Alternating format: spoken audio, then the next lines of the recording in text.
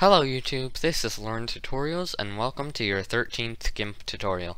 Today I'm going to be talking about some more of the tools in GIMP that I didn't tell you about before. So let's get started. So this tool right here to the right of the zoom tool, and the next one is the measure tool.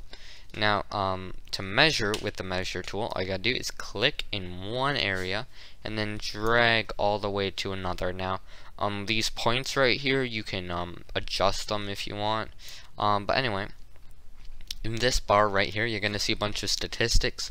The first thing right here, 2000 and whatever pixels, is how long this line is, or the distance between these 2 points. So 54.92 degrees is the angle of this line right here. So as you can see, this curve is the actual angle. So these measurements, 1347 times 1918 is exactly how, well, the first one is how far apart these points are on a horizontal level. So if these were both on the same line, this is how far apart they would be. And the same thing with the 1918, that is how far they would be vertically if they were on the same line up and down. So you can also think about it like if these 2 points were the opposite corners of a rectangle, this would be the exact measurements of that rectangle. So that's what the measure tool does. And also you can click this thing, use info window. All it does is have this like annoying window pop up and tell you stuff. So anyway, moving on, there is the dodge and burn tool. What this is going to do is dodging part of an image means making it lighter, and burning it makes part of it darker. So anyway, it's on dodge right now, so it's just going to just make it lighter. And also you can go to burn and do it, but if you want to switch between the two, so if you have a 1 and you want to use the opposite, all you have to do is hold down control. So if I hold down control, it's going to go to burn. Now if it's already on burn, it's also going to go to dodge whenever I hit control. So that's what that's going to do. There is the range right here. This means like what type of pixels it's going to modify. So the shadows, if you click this, it's only going to modify the darkest pixels that you went over. If you have midtones, it's just going to be like, like average pixels. But if you have highlights, it's going to be like the highlights or the pixels like really close to white, the lightest ones. So that's what that's going to do.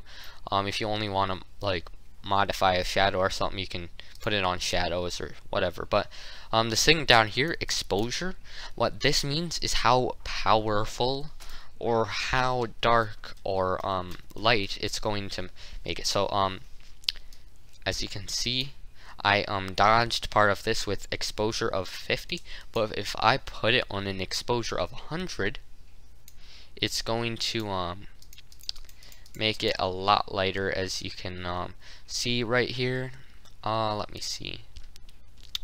You might not be able to see it that well, so I'm just gonna do an exaggeration.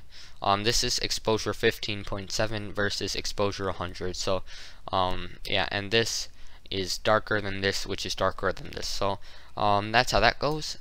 Let me just put this on 50 again. Okay, and let me see. Oh yeah, I'm going to talk about the smudge tool and the blur tool. Now the smudge tool is different than the blur tool. Now the smudge tool is going to take this or whatever I put it over, and it's going to like superimpose it a bunch of times, and it's gonna like fade it out while it does it. So it's gonna make this really weird effect right here. So anyway, yeah, so that's what smudging does.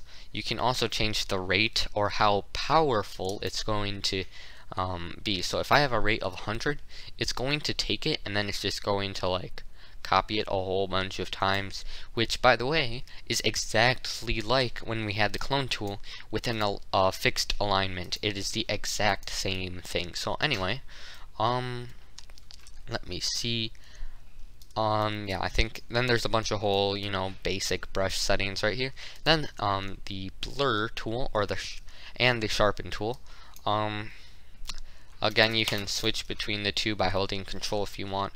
What it's going to do, if I blur this part of the image, it's just going to take the quality of it, and then it's going to like lower it a lot. So yeah, or it's also known as blurring it, I guess. So anyway, it also has a rate of 100 will mean it's gonna make it really blurry. So as you can see, this is before and after. As you can see, there's a huge difference here, and also there's this. I'm just gonna put this back to 50. Well, there's this sharpen, but this sharpen tool is a very horrible tool. It shouldn't even really be in GIMP. I'm just going to show you what it does. If you go over an area with the sharpen tool a whole lot, it's going to like do weird stuff, and it's going to pixelate a lot. I'm going to put it on a rate of 100 just so you can see. Rate of 100, it makes this really pixelated stuff. I would suggest never using the sharpen tool. It's just like, this is a horror story of a tool. So anyway, I'm just gonna undo everything. So I think that is it for this tutorial. Yeah, I covered everything, I think. So that is it for this tutorial. I will see you in the next one.